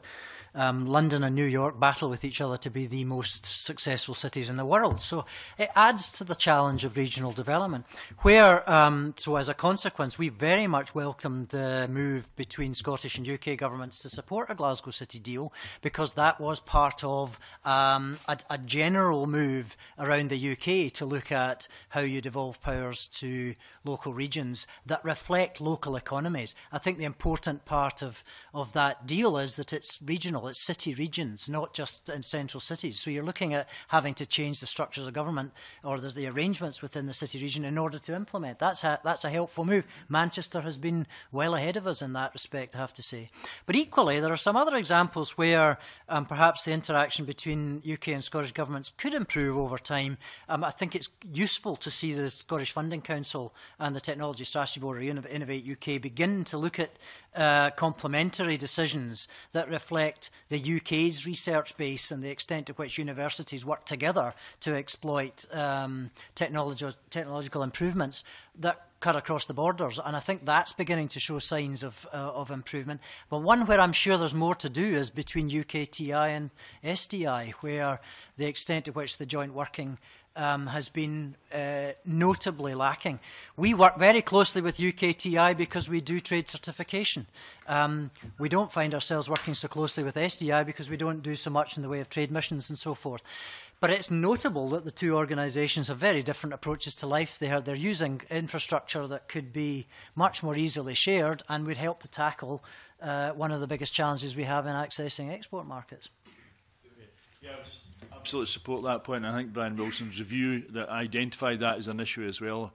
I think Scottish Export was very useful, actually. I think something we should all adopt and follow through. And that was one of his key points. He gave examples of good cooperation, but equally some pretty bad examples of lack of cooperation.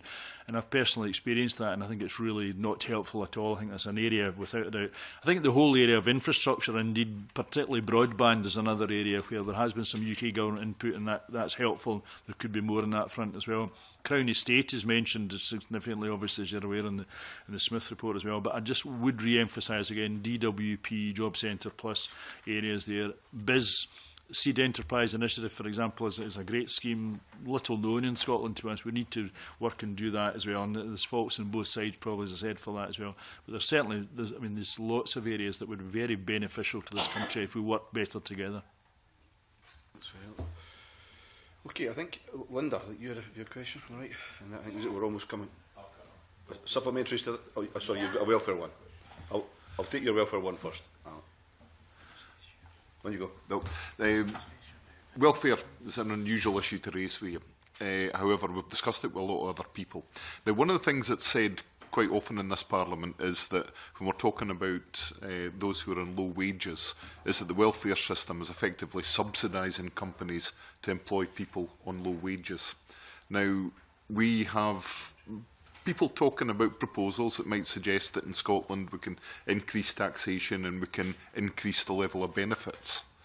Is there a danger that that might just further subsidise low wages in the Scottish economy?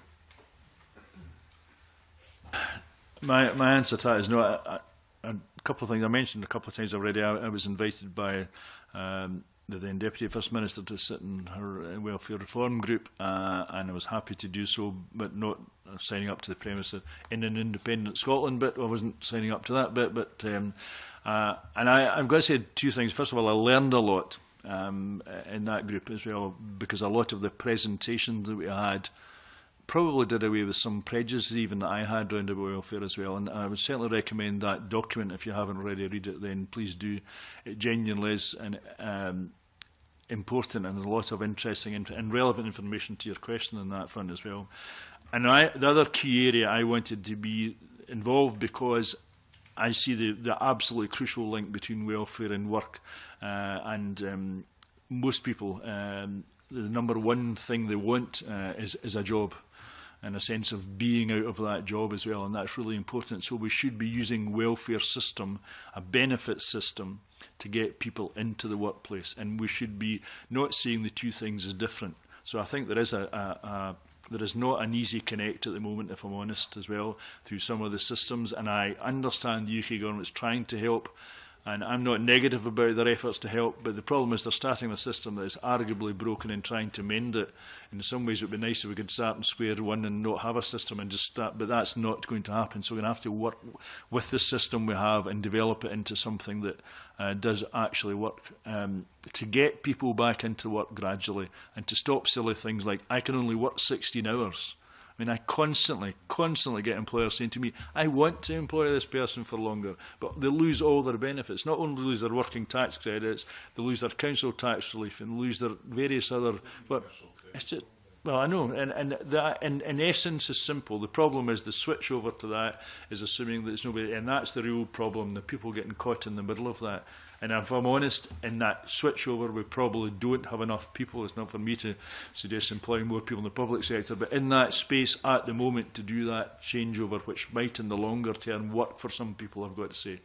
But absolutely, the fundamental thing is the relationship that employers value. They need to understand a simple system, okay, that needs to encourage people to work, even if it's gradually getting into work. But genuinely, I had an employer only a couple of weeks ago saying to me, I've got a cleaner who worked for me, and she probably isn't earning a lot of money to be here, but she wants to work more, but she can't. Now, that's a ludicrous situation we've got ourselves into. We have to stop that. Okay, I'm not blaming anybody, it's just where we are just now, and we have to sort that. Can we sort it better in Scotland? No, I think we possibly can, but we can only sort it with cohesion. Okay. And the other point I made earlier on, the relationship between skills development in Scotland and all the evidence that I heard is the number one reason for people being on low wages is low skills, bluntly. So if we upskill people, they will not be in minimum wage or living wage. They'll be beyond that. So we can't dissociate Skills Development Scotland, their role with Job Centre Plus, their role with Business Gateway and all these other organisations working together to help these individuals to get to a point where they're not anywhere near that minimum wage as well. And again, I'll back to if government wants to really help people in minimum wage, stop taxing them, okay? If it wants to help people in living wage, stop taxing them when they earn that sort of money. Don't blame employers, stop taxing them. Why are we taxing people 20% on that money beyond £10,000 to £13,500? Couldn't agree more. Some people still want to contribute, but I know that both Duncan and Tavish had issues about the role of the Parliaments. I need to get them in at some stage. But Linda, I think you had an issue which is related to... Yeah, it's sort of related. I mean, the Institute Director's submission, you actually say in it, David, about you wanted the Smith Commission, and I remember this coming in at the time, to facilitate economic growth while promoting economic and social fairness, which ties in with what you've said, and I've no reason to believe that is not the mission of everyone who's involved in this, and indeed most people in Scotland. My initial thoughts were, do you think that the package that has come up from the Smith Agreement could help promote both of these strands? But since even thinking about that question, I have had a note of some of the things that are in the Heads of Agreement and the draft clauses that have come out today.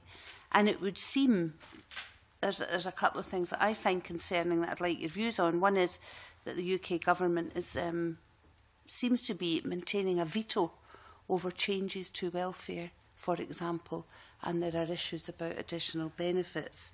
The other thing that may be found quite concerning from the conversation we started earlier is that it looks like capital grant is to be replaced by borrowing powers rather than augmented.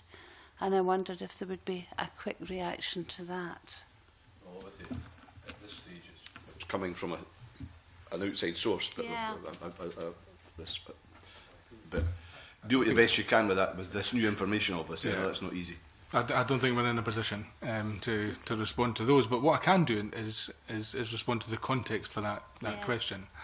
And the context is that we as an organisation come at the whole debate from the economic perspective and looking at the impact on the economy. So if you're talking about some of the issues which Alex was raising or Linda, then it's that issue about what are the barriers to productivity, what are the barriers to innovation, what are the barriers to internationalisation. And clearly, pegging somebody to 16 hours is a barrier to productivity. If somebody wants to work more, and they are a productive person, then we're limiting their productivity as an individual and limiting the productivity of that organisation. So there does need to be a recognition of that as a barrier, in the same way that a poor childcare system is a barrier to work and a barrier to productivity.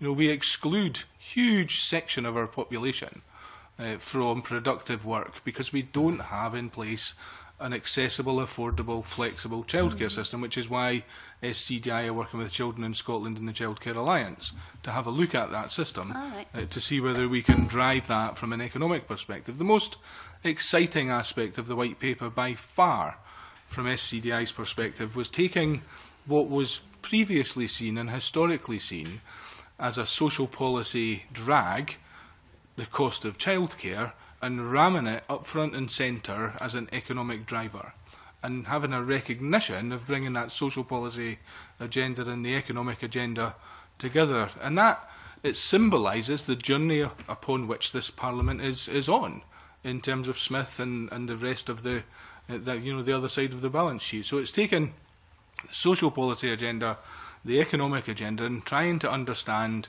the impact of one on the other and not look at them in isolation. And I think there are a number of different examples which you could pull on, which are barriers to productivity, which fall into that category.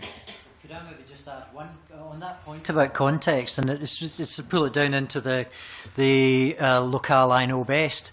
The comment earlier about skills and the extent to which the system supports the achievement of skills to then subsequently achieve a good living wage.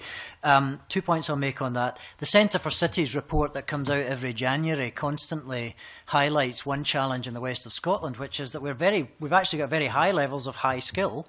For the proportion of our population with graduate level degrees is, I think Glasgow's the 8th out of 64 in the country, and other Scottish cities are near to the top of that list too.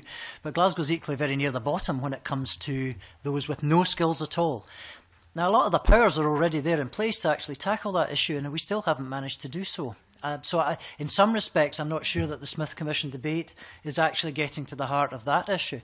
I'd also, just as a side point around the comments on welfare more generally, one of the reactions I've found within my own membership to the whole discussion through the referendum debate was to raise the issue of the living wage, where previously there was a knee-jerk response that said, well, we don't really fancy that, it could be adding costs that we don't want. Quite a different attitude is developing now that says, you know, this might actually be an important part of the success of our companies. Some companies for a long time have said that living wage was part of their competitiveness package. It's how they attract people into their business and how they grow the productivity of their own firm. We've now agreed, I've certainly got a decision being made by my Council of Directors on Monday to open up a full review of our position on the living wage, and I think that will be beneficial for the future. Thanks, Convener. Can I just say I hope we can all work together to try and achieve what we all quite clearly want? Now, in the last bit of time we've got available, about 8 minutes, I'd like to have a discussion about the role of the Parliament. I think, Duncan, you'd... Just quickly, bear in mind, 1999, prior to that, of course, Consultative Steering Group, many of them still around, set up the Parliament, its procedures. Principle was that it was going to be different from Westminster, and we are living with that in all its shapes and forms. I suppose the question is, given additional welfare powers, taxation, and is the Parliament able to provide that scrutiny? Is it up to the job to take on these responsibilities, and how do we need to change to ensure we can provide that scrutiny, that oversight, that governance? There's a cracker. That's a good question. Well, one thing, let's be quite honest, that one thing I've heard a lot, and this is not an IOD position, but just in general conversation I have with quite a lot of learned people around the country, that this is a unicameral system, and there is some... that was always going to work as long as we had a coalition government, but now having a majority government, it makes it more difficult for it to work as well, and the scrutiny of that is an issue. I think the other thing, I suppose, in a practical terms, from a business point of view, and I think something Stuart mentioned earlier on, is that one thing that does concern us in terms of all the changes going along, and it's really the basis of our discussion today, is what is the economic impact for business of the decisions the Parliament makes, and how, to some extent, does it know that? Is there an economic assessment of the exercise of its powers? And I think sometimes there's not. So there needs to be some, I would suggest, sounding board, you suggest a business advisory board, whatever you want to call it, that actually does that. And I'm not sure the Council of Economic Advisers serves that purpose at the moment. My experience, it seems to back and forward between the Scottish Government and everybody writes a big long paper, which everybody just about reads, and then they send another big long paper back to each other.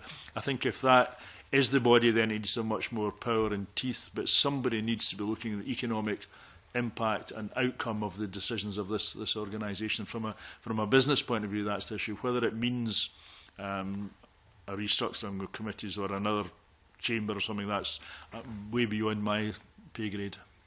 I think we just reiterated the point you made right at the very beginning that Dave was highlighting there, that some form of standing group that has a business advisory role to the Parliament, not to the government, but to the Parliament, is something that we wonder might be useful as you're going through all of the content of the Smith Commission and any other developments that may occur as a result. We couldn't begin to tell you how that would work in practice because we're no experts on the systems and management of the Parliament, but we do think that the Parliament needs to have that kind of support rather than simply the government. Specifically, one of the major points of engagement is the Business and Parliament event, which isn't all that it might be, and that there's some work which could be done in order to shape a better relationship. And then in the wider sphere, the National Economic Forum is beginning to show signs of usefulness and purpose, but there's still some work to be done on that as well. Tavish? Yeah, just on the same theme as Duncan has raised, I mean, the SCDI submission to today's meeting says on this issue that committees of the Scottish Parliament need to display the same independence from party politics and forensic analysis which characterises the best of the committees in the UK Parliament, especially at times of majority government, either by coalition or by single party. So is it mechanisms or is it people? Are we to blame? It's us. I think by and large you've demonstrated today that independence of party, and the engagement has been on a basis which we would expect. But there is I mean, it's a young institution, and it will take time for it to develop its own character and its own way of working and its relationship with others. And certainly, when we ask our members their views of the Parliament and parliamentarians here, then they're very much on the basis of you've not got enough incentives. The framework doesn't allow you enough incentive to focus on economic issues. And so there's an issue about the context in which you live. And hopefully the result, one of the central results of the Smith transfer will be that it provides a better framework in which to operate and more incentive to focus on the economy and economic growth. Yeah. I was just going to support that very much. And this sounds really sycophantic, but I do think, generally speaking, the committees that I've been in front of have been very sensible and non-partisan in their approach, to be honest with you. I think I can genuinely say that. I think, on the whole, MSPs are fantastically accessible to businesses locally and things like that as well. I think ministers, through governments, in my experience, the Scottish Parliament, have, of whatever political hue, have been very accessible, Tavish being one of them amongst others, and Bruce himself as well. And I think that's been a fantastic thing, that approachability and that nearness to the business has been really helpful in terms of listening to what business people, and I will say real business people, not people like us, actually think is really, really helpful in terms of developing it. But I think the point Ross made as well, that yeah, maybe some more, if you had a little more power in terms of economic development and were able to flex your muscles more, I think you could have more local impact as well. Again, speaking, it's a very sort of dependent sector from this Parliament. We have great faith in the ability of this Parliament to actually deliver on our agenda, and are very happy that it gets further powers and uses them in a gradual and measured manner. of positive stuff. Don't think that. I suppose again, it maybe be a discussion for politicians in the Parliament, but we have a responsibility of committees, numerous responsibilities as legislators, inquisitors, inquiries, to develop policy, and review legislation, etc. And you know, personally, I think we are struggling to fulfil all of those roles. Now, if we're going to have more of those powers, what should our focus be if we're changing?